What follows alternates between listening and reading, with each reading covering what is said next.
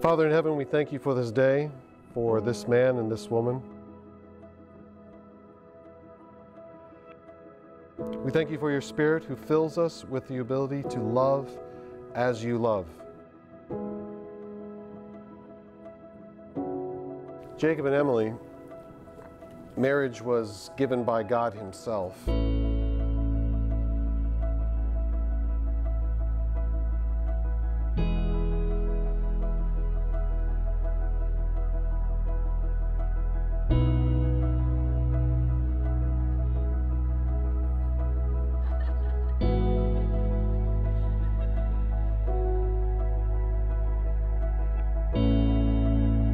On this day, most of us would think it's about the ceremony, the wonderful celebration, all the different details that played into it.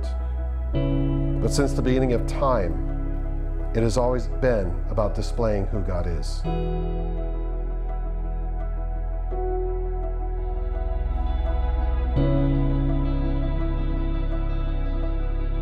The highest calling a husband can know, the Bible says, is to love your wife as Christ loves the church and gave Himself up for her.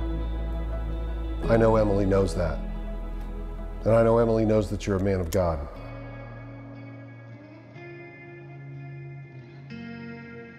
Lord, thank you for this gorgeous day. I feel very blessed to have Jacob as my son-in-law. He's a man of high moral character, and I appreciate that. I feel blessed to have Emily as my own daughter, and I could not imagine a better 23-year-old girl to go through life with Jacob with. Allow them to do what they're absolutely capable of doing, which I know are great things together.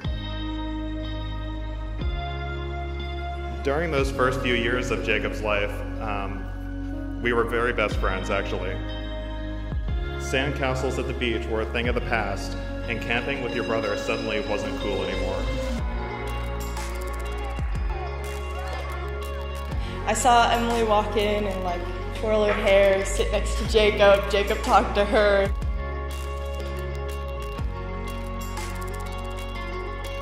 I've always known you to be somebody that I look up to the most.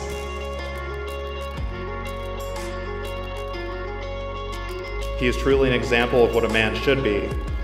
He is hardworking, ambitious, intelligent, respectful, and most of all, dedicated to Christ.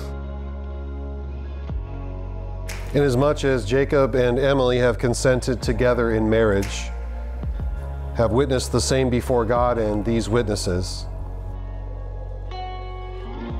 have given and pledged their faith to each other, and have declared the same by receiving these rings by the authority vested in me as a minister, I pronounce them husband and wife. You may now kiss your bride.